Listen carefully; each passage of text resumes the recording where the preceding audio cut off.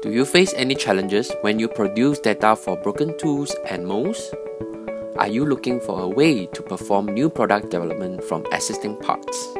Reverse engineering or 3D scanning is one of the most innovative ways to solve the engineering issue mentioned, and we will show you how SOLIDWORKS solutions perform 3D scannings, remodeling, design analysis for improvement, and generate manufacturing programming. Let's use this hanger as an example to walk you through the process of reverse engineering in SOLIDWORKS. We can perform scanning process using any 3D scanner tools, depends on your choice of accuracy and methods. In this case, we are using a scanning arm. Once you are satisfied with your scan data results, then we can move on to the post-processing, remove the unwanted scan data. Once done, we can export this file into STL format and import into SOLIDWORKS for remodeling.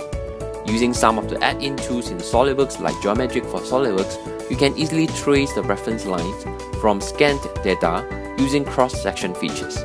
With the reference lines, you can utilize sketch features like lines, trims, fillets, convert entities, and more to complete the design. And thereafter, you can now make it into 3D solid model. Through this method, it tremendously increased the product design process instead of doing it from scratch.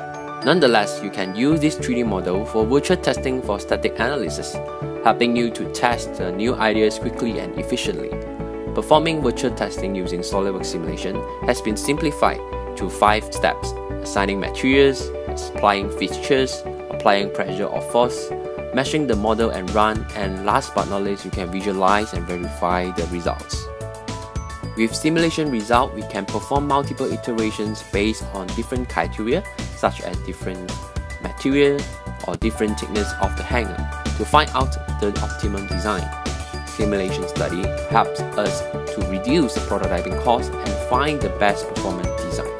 Lastly, you can produce the mold design using SOLIDWORKS core and cavity features and perform the manufacturing programming using SOLIDWORKS CAM. Since this is a feature recognition CAM, it can help you to generate the cutting toolpath and G-code easily. Performing reverse engineering in SOLIDWORKS is not only to get the scan data and create a 3D design. With all the integrated solutions such as SOLIDWORKS Simulation and SOLIDWORKS CAM, the platform enables you to work continuously and less human prompt errors. That's all for today. Don't forget to like, comment, and share this video, and contact us now if you want to know more about SOLIDWORKS solutions.